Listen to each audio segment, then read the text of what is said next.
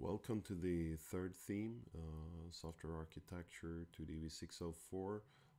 This theme focuses on architecture documentation. The first lecture introduces, the basics. Some of it you heard before, architectural views, viewpoints.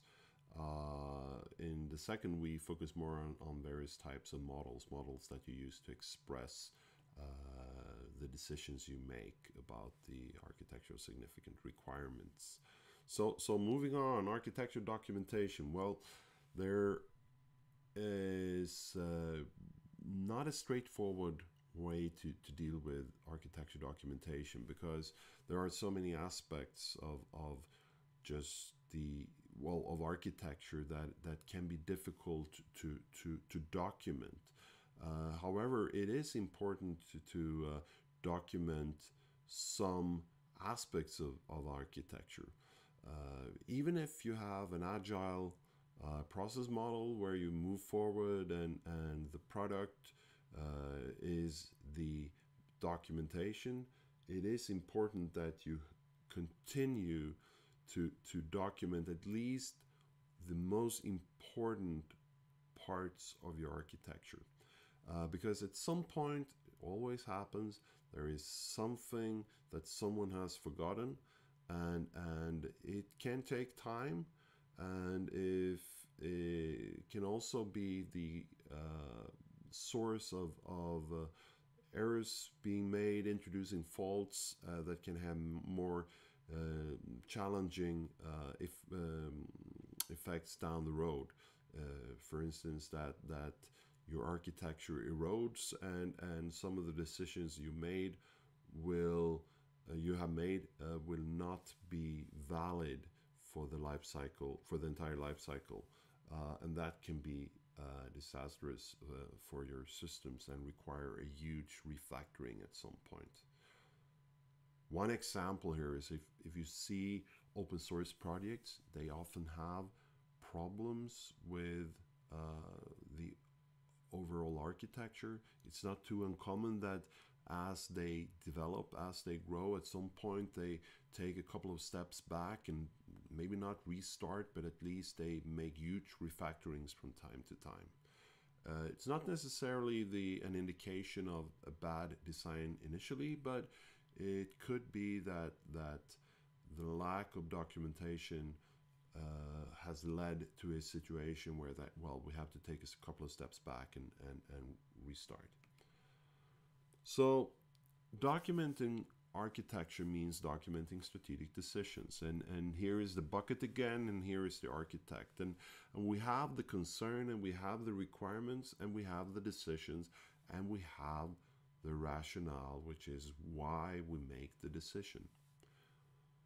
If you are able to capture these four aspects somehow, and you capture them to a degree where it's good enough, well, then it's good enough. So it's not about how much you can document, it's about what you document. So don't document something that is unnecessary. Focus on the parts that is important to document. And if you can keep the documents short, fine. If it's a drawing on the whiteboard, fine. But if you need the documentation, document it somewhere. So coming back to this slide, you've seen it a couple of times. Now we added a part of the model in the ISO 42010 standard, and the important part here is this little part down here, where you have stakeholders and system concerns.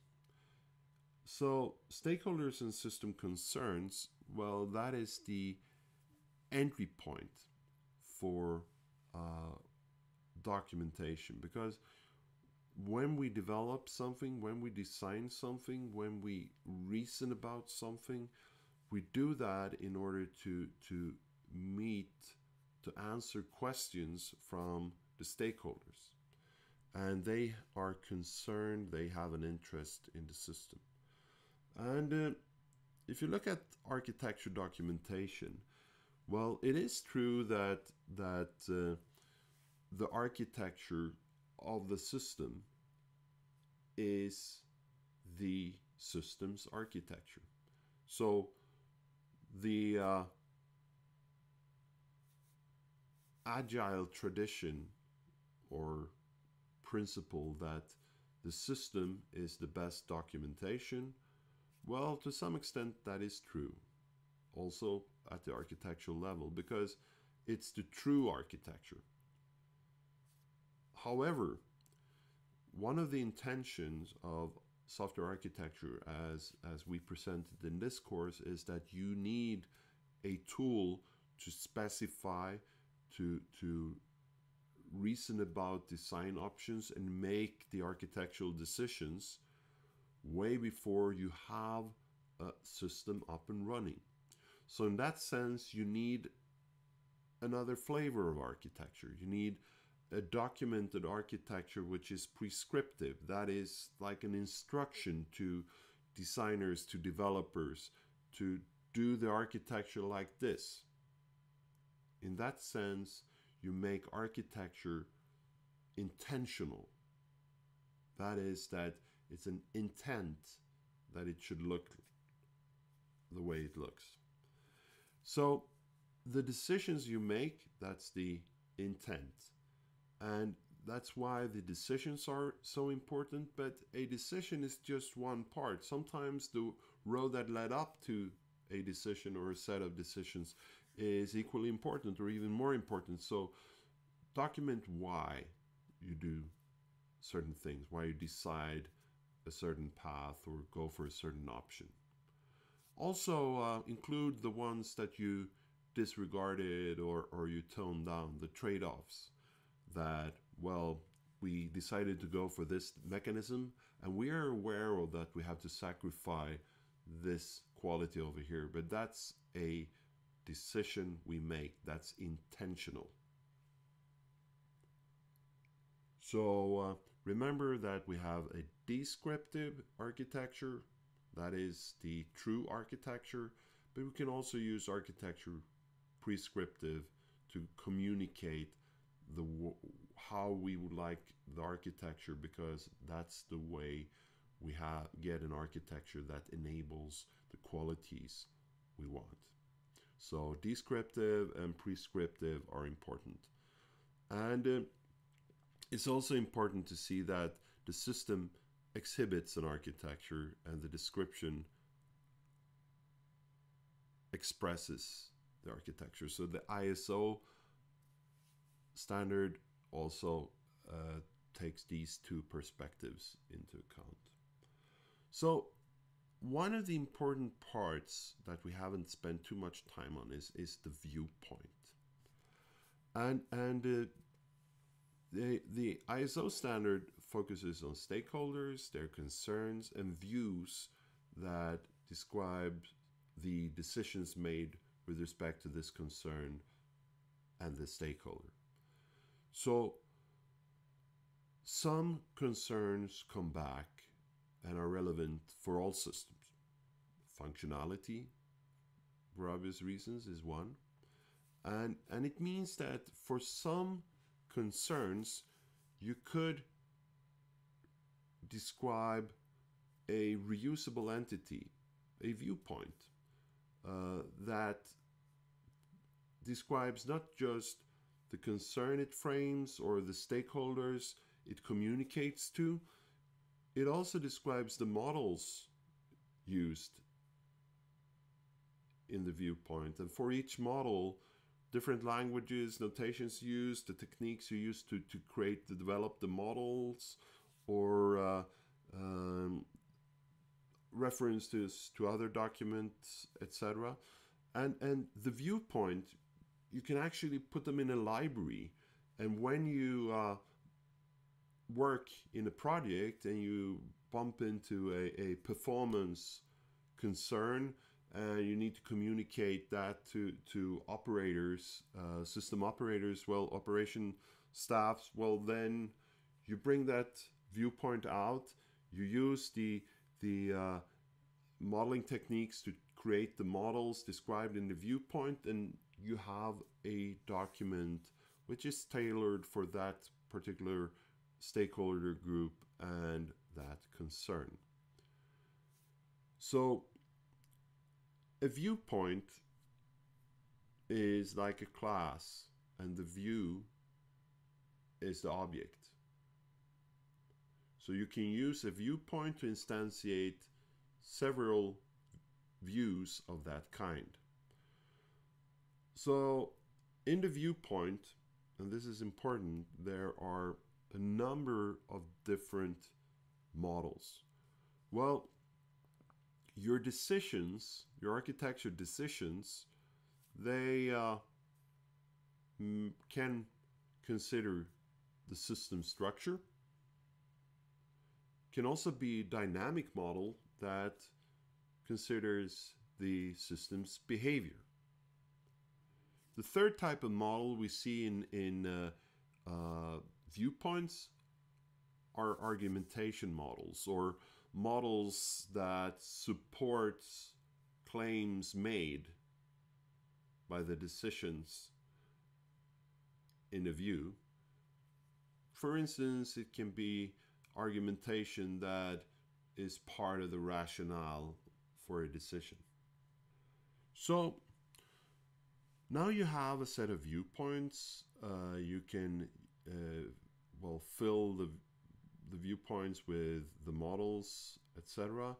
But another important aspect is, of course, which views should you use? And what's important here is that you should use the ones you need. And the ones you need are the ones that your stakeholders need. So what you need is decided by the stakeholders and their needs. So create stakeholder view tables. A stakeholder view table is a simple way to organize the views, the candidate views.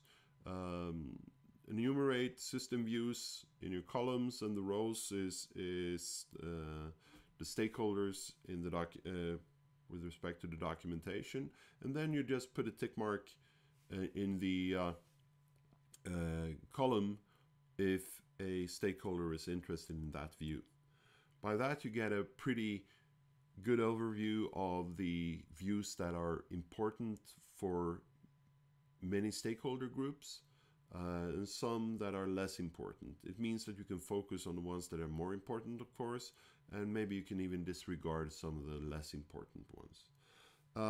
It also makes it possible for you to combine views. If you see that there are views that are neighboring or similar, well, maybe you can collapse them into one. And by that you can reduce the number of views. And it means that you can, at the end of this process, have a rather small set of views that address all the stakeholders' interests, all their concerns. And the models in these views and the views that you create using these models, you can, in a system, have many different views, of course, and it means that you need some kind of organization. And the documentation package, which they call it in the book, typically they separate or identify two parts of it. You have views, and in the book they have something that they call beyond views. The modeling or documentation technique or documentation framework they advocate is called views and beyond.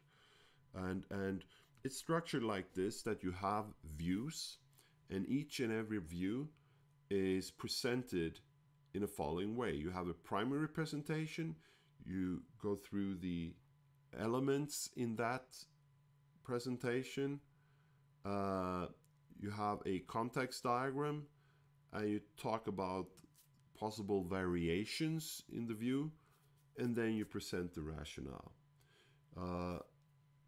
You should check into this template in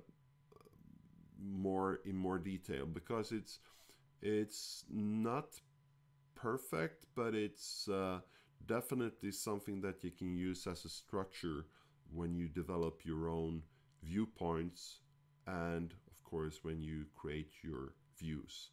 So look more into the different sections here, understand the sections, and see if you can map this to the 42010 standard too. The beyond views is more like a directory for finding the right paths into the documentation. There is a number of connections that you have to make between views. So a directory, think of a phone directory where you can look up phone numbers. Here it's a documentation directory where you can look up documentation of your architecture. So you provide a system overview, you provide mappings between views, if you have dependencies between views, if you have the rationale for these mappings, and well, there is this directory, of course, and then the rationale. So the views and beyond documentation approach and the ISO 42010 documentation standard, there are quite a few similarities. They are based on views that contains various structures and models. There are also 3 classes of views in the views and beyond the structures. But it can be different models. In the ISO 42010, there are as many viewpoints you may like. You can actually expand that indefinitely, and you can connect models to these viewpoints as you like. So this is like the basic how to build up your architecture documentation. Remember that you should not document more than needed. If you don't need lots of binders to convince a big government agency that your architecture meets all their requirements, well, don't develop that amount of documentation. If it's just an architecture that is important for your internal communication in the development team, and the drawing on the whiteboard and a couple of sticky notes is sufficient, well, that's your architecture documentation. But remember, to come up with the right documentation system, you have to be systematic. And if you have a demanding customer, be prepared that it could be quite some work to develop this documentation.